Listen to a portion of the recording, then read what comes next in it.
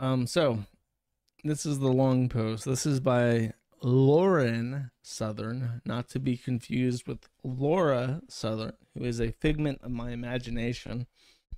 Lauren Southern has been absent from the public stage for quite some time.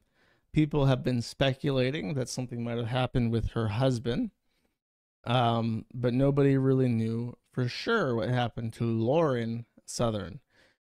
So, um, she has written about what has happened, and I will read it for you. There is a video in Odyssey by her that is over an hour long.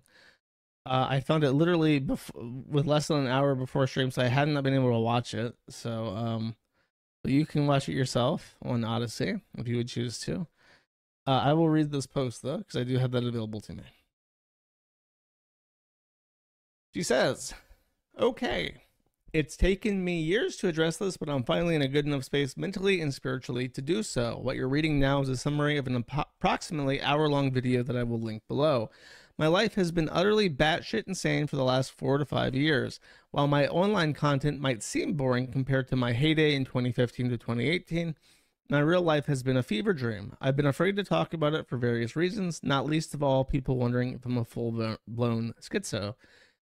You can all tell I've changed. You're right. What you may not know is why.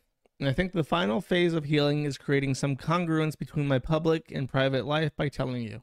You all know that I have been the object of extreme scrutiny by multiple governments. I should have known my sanity was suffering with the interrogations, nationwide bans, and confinement almost became background noise for me.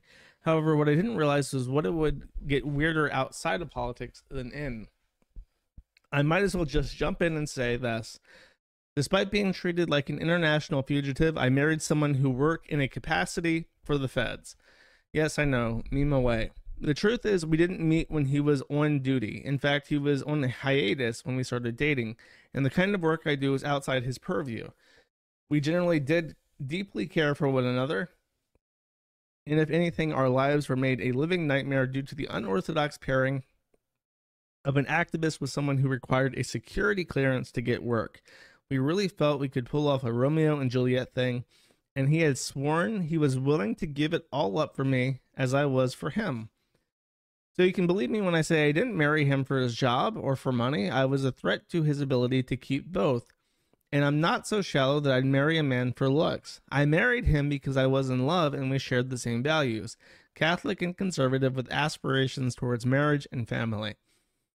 But unfortunately, after we did settle into a more mundane routine, the reality of losing his life's work became too much for him. Although he was able to return back to something resembling his old work, eventually his security clearance was downgraded due to being married to me. His access to certain jobs and promotions was limited, if not revoked. Going from a living James Bond lifestyle to being reduced to a boring middle manager with little to no upward mobility is crippling for ambitious men. I'm not saying it's okay, but it's human. He took his resentment for this out on me, which I understand. She needs to stop being a handmaiden for this guy. I feel because he accepted the risk involved, he would never leave our marriage, citing career reasons, but he did eventually find a variety of lesser reasons to propose divorce. His final one being my ADHD. When I say there was no deeper complaint, I mean it. It was always very vague, with all who heard it equally perplexed by what steps could even be taken. I suppose if you don't wish to stay married, picking something someone cannot change about themselves is a surefire way to do it. Although I certainly did try, as I can sympathize with frustration of dealing with an ADHD partner in any scenario. I spent nearly all day cleaning, cooking, caring for our child, laundry, ironing, whatever I could do to help. I even split bills until my bank account was empty. While no one is perfect, I don't think I ever worked so hard at anything in my life as being a good wife. I also began going to a specialized ADHD clinic and taking Vivazine daily to see if that would satisfy his growing demands as I manage it at threat of divorce. Sadly, it did not work, and whether it be genuinely due to my ADHD or his resentment towards me being a career deadweight, my husband left me and our child. I was devastated. My life as I knew it fell apart in a moment. I would ask anyone reading this not to express hate or judgment in the comments. That doesn't help anyone. Just prayer for all involved. Whether the right decision or not, COVID, work stress, losing the things you've sacrificed your entire life for are not easy for anyone. It's been 2 years since this happened. If I'm going to be honest, I nearly lost my mind. I think almost anyone would.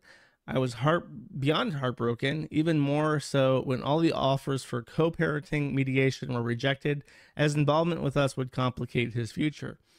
To this day, I received no alimony, child support, or anything like that. I could have pushed harder for it initially, but while still hoping he would return, I certainly didn't have it in me to fight over money. For the first 7 months after he left, I lived with my parents, during which my mental health was as shot as my savings. I was in severe denial, so I kept wearing my ring and speaking about my husband as if he was still a part of my life. My brain was honestly broken, but I didn't have the luxury of licking my wounds.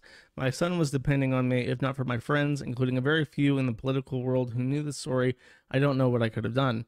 I particularly want to thank Evelyn Ray, who was with me through every step of this all, whether I was in Australia or Canada. Eventually, I moved out of my parents' house. I ended up in a cabin in a trailer park. It was unconventional, but surprisingly, the first step of what would become a beautiful healing journey. Because despite living in a cabin infested with ants, with taps that only gave non-drinkable dirt water, and my cabin being the community trailer park washer and dryer, since no one else had one, I found family among the others living there. They gave my son and me what we desperately needed: community, role models, unconditional kindness, and love. Believe me when I say that those days of rednecking it up in the woods were some of the happiest of my life. Every stereotypical idea of trailer park residents was shattered for me. These were some of the kindest, most dignified individuals I've ever met. Any privileged influencers who call the working class lazy only wish they could be so decent. I met children living in cars with more manners than any prep kid I've ever met. I don't live there anymore. Eventually, the draw of running water and not waking up the people using your basement as an impromptu cookout spot was too much to resist. But to be honest, I often miss it. However, I have cultivated a new, mixed with the old, and equally beautiful community of people around me for my son to grow up with. Some of them I grew up with. Some are local churchgoers. Some are even further fans who became friends. And yes, some miraculously are people from media and politics with actual souls. Thank you all truly. I will finish this, I suppose. What have I learned from all this? Well, on one hand, I'm extremely black-pilled about politics, especially seeing how powerful and corrupt governments can be from the inside, and knowing that the media, which is supposed to hold them accountable, has been largely reduced to listicles and performative gaslighting. And that very much has included me in the past. I've commented on far too many things I had not lived, and got a serious reckoning from reality. I've grown to realize that I'm no one's ideological avenging angel. I'm just me. I don't fit into any neat little political box because life doesn't. I have too much love and good amount of agreement with many of my followers still. I just don't expect any one set of talking points of philosophical outlook to inform my work. My skepticism of power isn't going anywhere. My very real experiences with hostile governments were simply too dramatic to trust the state again. This is not because they've been taken over by liberals. It's because they have only been used as fronts for sociopaths who will use whatever moral code du jour is as a way of going on and exploiting and deceiving those they were supposed to protect and serve. I'm only one person, though, and I don't wish to give every moment of my life and mind to that darkness. Instead, I do what I can where I can make change. But given what I've experienced and the behemoth I know are up against, I decided the most important things in my life are actually directly around me. People I love, nature, actually enjoying the world, instead of having so much hubris to think I can change anyone else's decision-making or actions except for my own. The rest is just personal notes. So, the lesson, chat, in case you're not following along, is that I was right. And I know you might be thinking, Josh, how could you say that? What could you possibly be right about? When I told you that anybody working for the government would put their loyalty to the government and their 20-year pension above anybody, their own family, their own children, their wife, their mother and father, I was right. And some people think, but Josh, my dad works for the Fish and Wildlife. My aunt works for the USDA. My grandfather worked for the FBI, and so on and so forth. They would skin you alive in a moment's notice. Given the order, unthinkingly, they would pull out their service revolver and blow your fucking brains out the very second that a commanding officer said, either do this or you will be held in contempt and your pension will be taken away. So, I feel bad for Laura.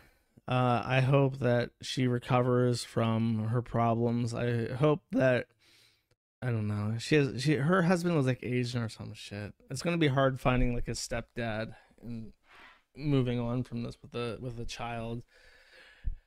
But if she had listened to me and knew to keep feds out of her life, always, like, for instance, chat, you wouldn't date somebody who had been with a black guy. Why would you date a fed? It's basically the same thing. There's almost, in terms of the psychological aspects of what it takes to have sex with black people and be with the federal government, there is basically identical. The kind of person who could work for the government is the same kind of person who would have sex with black people. This is the truth, and you know I'm right. So don't be hypocritical. Don't be like, oh, it's the love of my life, so he works for the government and has a top secret security clearance. Feds should be forced to keep their federally as a deep, dark secret. They should never feel comfortable telling that their spouse that they work for the federal government. They should be like, oh, the J. Edgar Hoover building. Yeah, I'm going up there to do juggling. I'm a clown. I like to perform on the street outside the J. Edgar Hoover building. That's why I spend all my time there. I collect tips on the street by juggling bowling balls or bowling pins. I don't work for the feds. It should be like a deep secret. You know what I mean? And she really needs to stop apologizing for her husband. It's like, oh, he told me lies and ruined my life and abandoned me to live in a trailer park and doesn't even pay me and has completely, totally forsaken my child. And I'm going to have to raise his spawn because the alternative is drowning him. And I get no thanks for it whatsoever. But you know how proud, ambitious men are with their careers. That she doesn't give his career is over. You think that just because he divorced you, he's gonna get promoted again? No, he's blacklisted as like a enemy of the state. He doesn't give a doesn't give a fuck about you. What are you talking about? So I don't know. Hopefully the next part of her healing is realizing that she trusted a fed and she shouldn't have, and now her life is ruined and her prospects are fucking tanked. Because remember, her career was basically built on the fact that she was like a trad wife. That she was a conservative beacon, and now she doesn't have that because she's not. She's no longer a trad wife. Best she can hope for at this point is like a blended family. It's very sad. It's sad that we have members of the federal government who don't live in shame, and it's sad that we have people who continue to trust and tolerate members of the federal government as if they're real people and not enemies of the average person. Thank you for watching this clip. This is the CACA Welfare. Remember to like and subscribe.